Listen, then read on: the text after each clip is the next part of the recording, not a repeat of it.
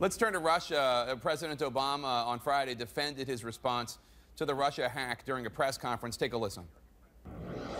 In early September, when I saw President Putin in China, I felt that the most effective way to ensure that that didn't happen was to talk to him directly and tell him to cut it out. There were going to be some serious consequences if he didn't.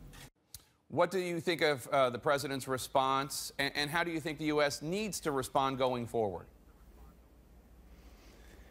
Well, the president's response was sort of an acknowledgement and an endorsement of what they've already done. The president has no strategy and no policy as to what to do about these various cyber attacks that have possibly disrupted an American election. We need a select committee.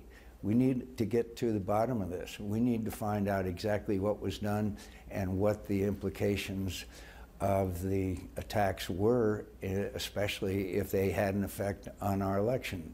There's no doubt they were interfering, and no doubt it was a cyber attacks.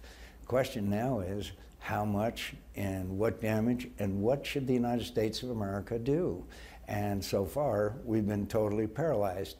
I'm sure that when Vladimir Putin was told, cut it out, unquote, I'm sure that Vladimir Putin immediately stopped all cyber activity. The fact is, they are hacking every single day in other areas of our military and all kinds of different aspects of American life that they are able to penetrate. And we have no strategy, nor do we have any policy towards that, and it's very disturbing. But just to underline what you said, you're calling for a select committee, joint House and Senate, to investigate what exactly happened with the Russian hack.